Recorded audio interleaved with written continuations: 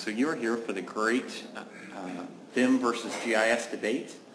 My name is Matt Ball. I'm editor of V1 Magazine. It's an online publication with the tagline, Spatial Design for a Sustainable Tomorrow.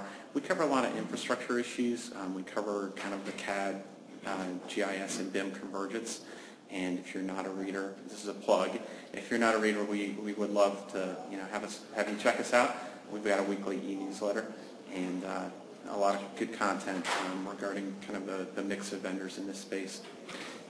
With us we have Mike Schlosser, who is the Autodesk Technical Specialist. He's located in Saskatchewan and has better than 20 years experience in the CAD, GIS, and now BIM fields, spatial experience.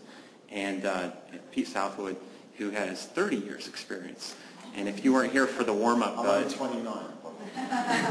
It's all about one-upmanship. Who has more slides, who talks louder, whose microphone's louder, and who has the better ideas. So be prepared.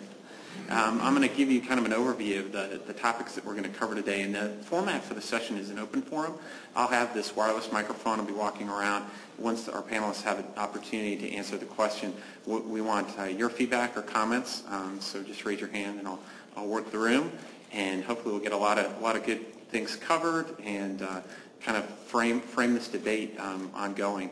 And I think everyone's practical experience in the room is going to be really important for where the technology heads. So we'll be looking to you for that guidance. So to start, we're going to define the technologies. Each presenter has some slides. Those are the only slides in the session. Just kind of outline their take on the two different technologies. We're going to spend some time defining the users.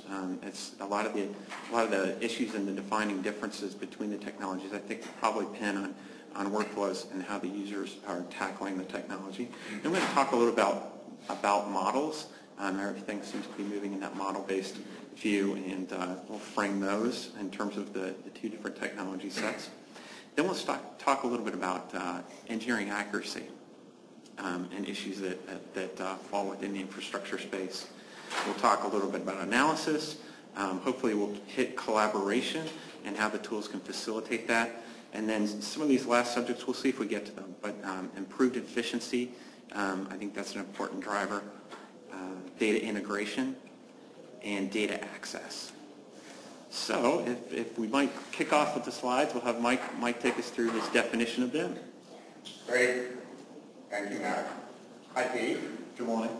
I'm going to be speaking on the pro side of BIM, and my colleague Pete Southwood is going to be speaking on the pro side of GIS.